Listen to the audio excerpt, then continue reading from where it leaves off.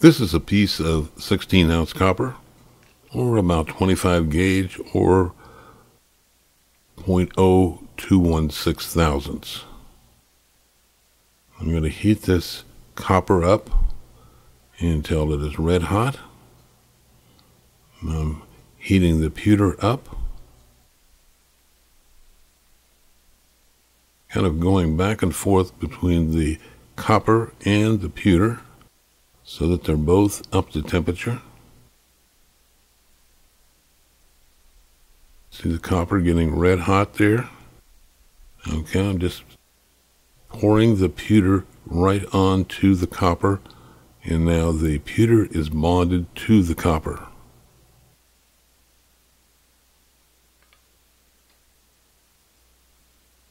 And this is a piece of bronze, sheet bronze.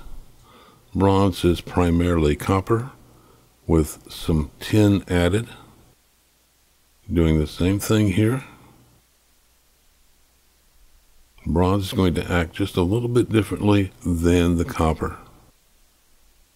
Getting the bronze good and hot. I'm going back to the pewter.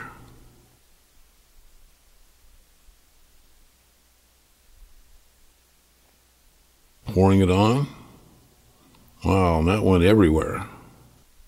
Most of that remained on the bronze and is bonded to the bronze. One problem with this technique is the lack of control. So if I wanted to control the flow, it would take some practice.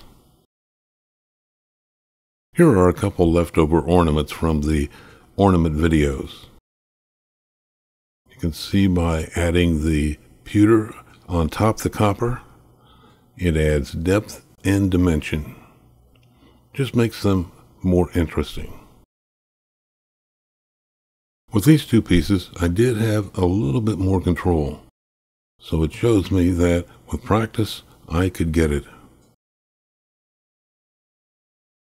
This is a small green stone that I sometimes find in my creek. So when I see one, I pick it up. I've never had a use for it, but think I can do something with it with the pewter.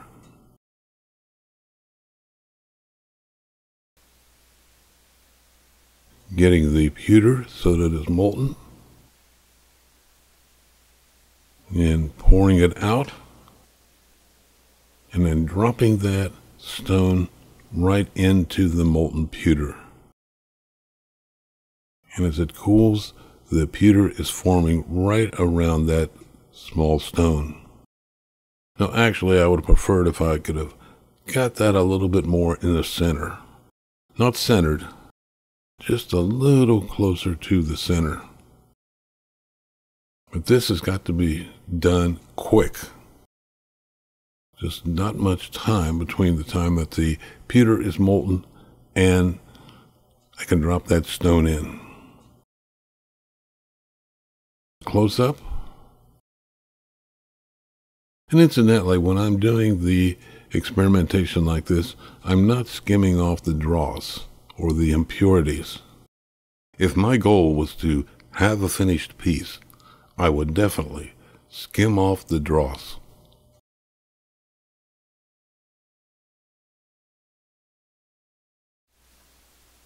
This is what I call a splatter technique. Pewter in the ladle is molten, holding the ladle up about 12 inches above the steel welding table, and just splattering on the table.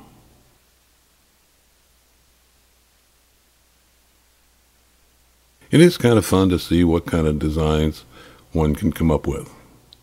Maybe it's a Rorschach test.